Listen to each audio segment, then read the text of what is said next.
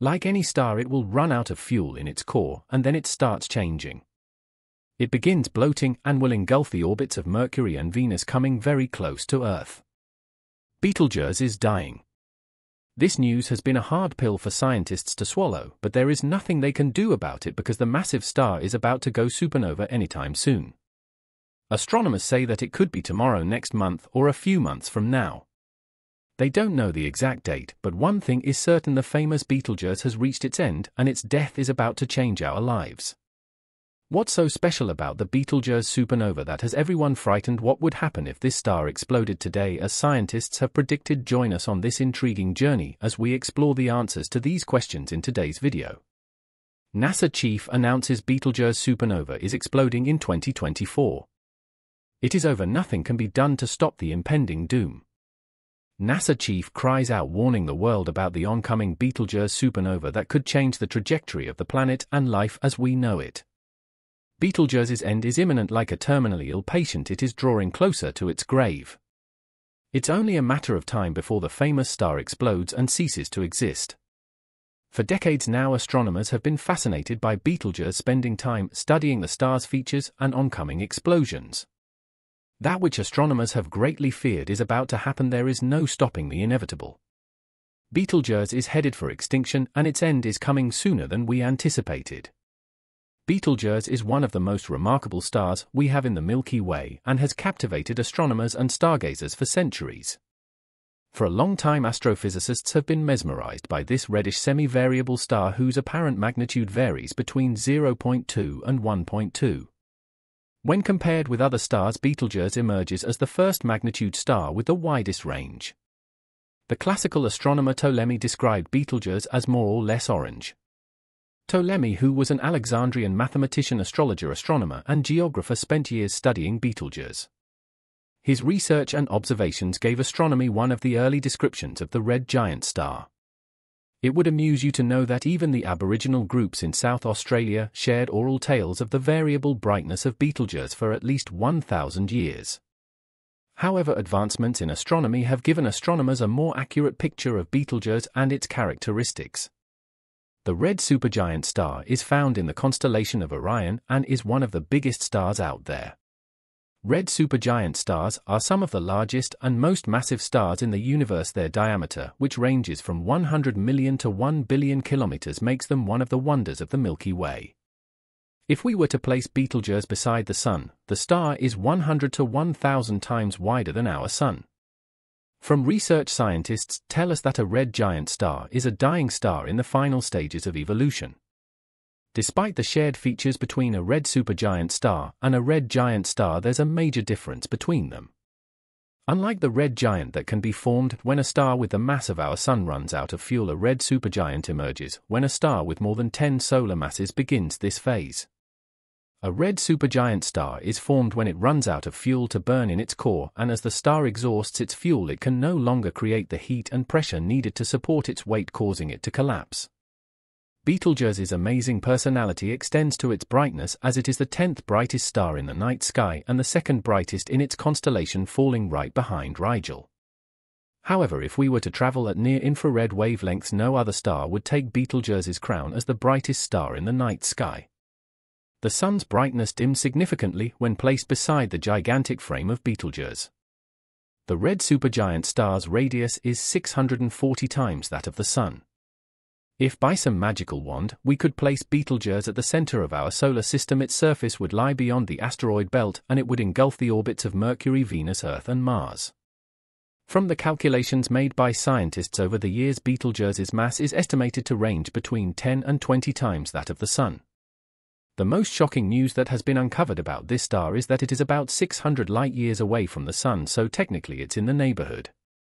Astronomers have been unable to shake off the surprise they felt when they found out that Betelgeuse is less than 10 million years old.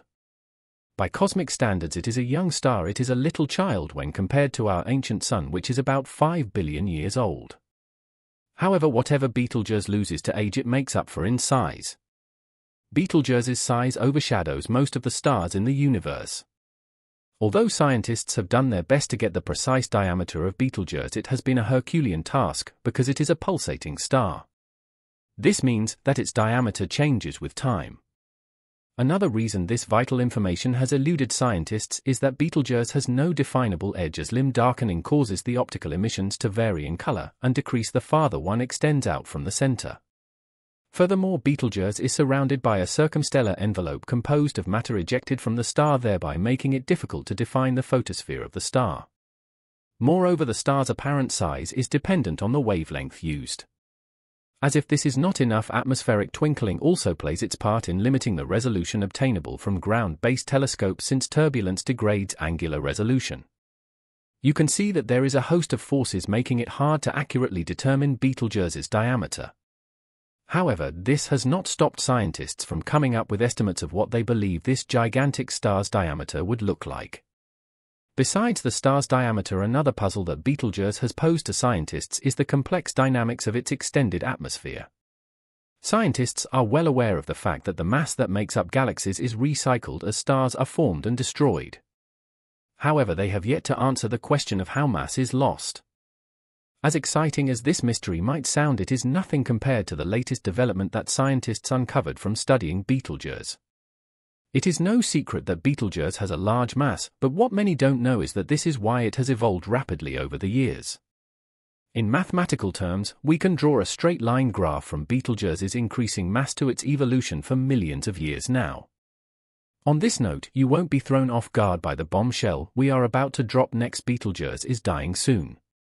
The red giant star is expected to terminate its evolution when it experiences a supernova explosion anytime from now.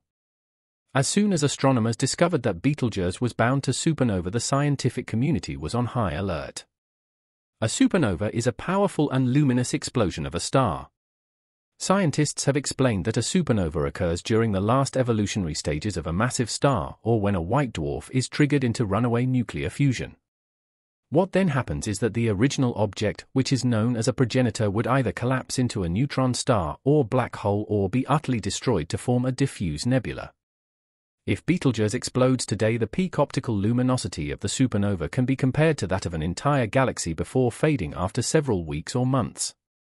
The sheer sight of this event would either scare or excite its viewers.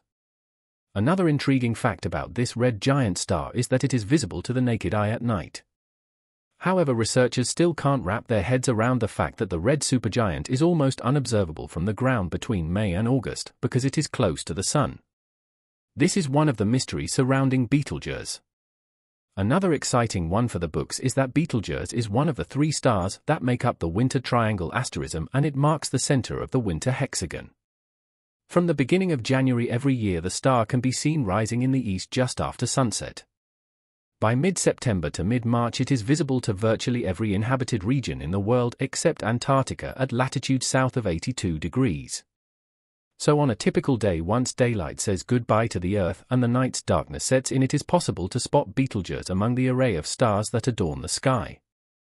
So if Betelgeuse were to explode today, everyone would see its aftermath. It would be as visible as if we were watching a 3D live-action movie. Everyone would be aware that something has gone off in the Milky Way. The supernova would appear as a very bright point of light in the sky, potentially casting shadows at night. Betelgeuse's supernova would shine as bright as the half-moon for more than 3 months, changing the face of what happens on Earth. If you doubt this, remember that Betelgeuse is just 642 light-years away from the Earth. Figuratively speaking, the star is our backdoor neighbor. There is no running away from the inevitable. We are bound to feel the impact of this mighty explosion. Before we get ahead of ourselves, let's calm our nerves with a little humor. An exploding star does not mean that we are witnessing the end of the world. It would have been catastrophic if Betelgeuse were just 30 light-years away, but the enormous distance separating Betelgeuse from Earth makes the explosion harmless to us. But this doesn't mean that Betelgeuse's supernova would come and go without leaving its mark on Earth. One of the significant impacts of Betelgeuse's supernova on Earth is that it would disrupt radio communication for months. The giant explosion would form a neutron star that will emit radio signals, which would in turn interfere with any form of radio communication on Earth. Scientists are not even sure if the effect would last for a few months, years, or forever. They are certain that it would affect satellite and GPS navigation, mobile phones, and television. If Betelgeuse goes supernova, we are bound to say goodbye to our favorite TV programs for a long time. Perhaps we would need to find other hobbies to replace the hours we spend before our TV screens.